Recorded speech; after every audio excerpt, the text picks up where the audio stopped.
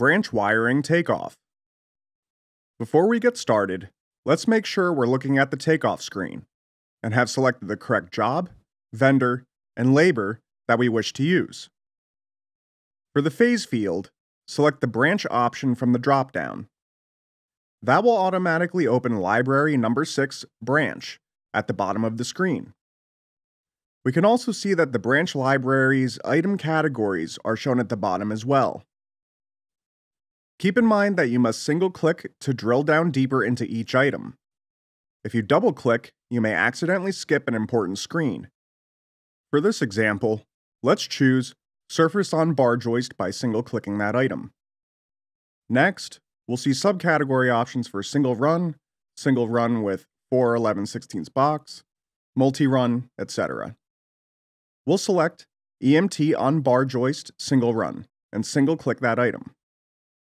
Next, we must select the size, so let's single-click the 3/4 option. The Assembly Groups window will now appear, and it is here where we select more detailed specifications for our previous selections. First, we'll select the coupling type that we are using. In this case, we'll select EMT Steel Set Screw by checking the box to the left. Next, we'll select the wire size that we're using, in this case number 12 stranded.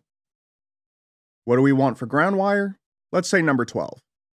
Next, we'll select the 1.5" deep combo box. For the connector, let's select the Steel Set Screw connector. We'll skip coring and fire stopping because we might be subbing it out. Next, we can select conduit bodies or LB. If you want some, then you can make a selection, but it's okay to skip this part too. Once you're happy with your selections, click the Takeoff button. Before we add a quantity, let's add a comment so that we can better identify this fixture. We'll say that this is our 3/4 EMT home runs. Next, we'll add our conduit length using the number pad located to the right. In this case, we'll enter 160 feet and then click the Enter Prompt button. The next formula prompt listed is for number of elbows. That line is there in the case that you want to purchase elbows. In this application, we'll bend in the field, so even though it already says 0 in the number entry field, we'll manually enter 0 and then click Enter Prompt to skip to the next formula prompt item. For field bends, we'll say that we'll have 3 bends. Enter that via the number pad and then click Enter Prompt. The number of segments is used to come up with the number of connectors.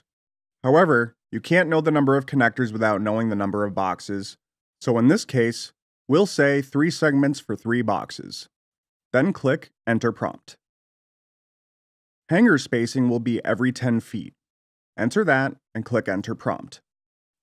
Additional feet each wire is for makeup and should be entered as a total containing each end. For example, if I wanted 5 feet on each end, we type in 10 to include the amount for each end, and then click Enter Prompt. For number 12 wires, we're talking about branch. So for example, we'll say that we have 4 wires and enter it. Finally, and as mentioned earlier, our number of boxes should match our number of segments, so we'll enter 3 boxes. Once we click Enter Prompt for the last item, we'll return to the Takeoff window. Next, we'll close the library windows towards the bottom of the screen until there are no more windows with the red X close buttons displayed. To review, we can see that line 1 on the Takeoff screen shows our comment. Remember, comments do not have a material unit or a labor unit, and that's because it is just an identifier. The next line shows the name of the assembly that we selected earlier, and that is marked by a red rectangle icon. That one will also never have a material unit or a labor unit. Below that are the items that make up our assembly. We can see that each item's attributes are adjusted based on all the information we entered earlier. Thanks for watching this Conest tip video. Like this video and subscribe to our channel to get more tips and to keep up to date with Conest software systems.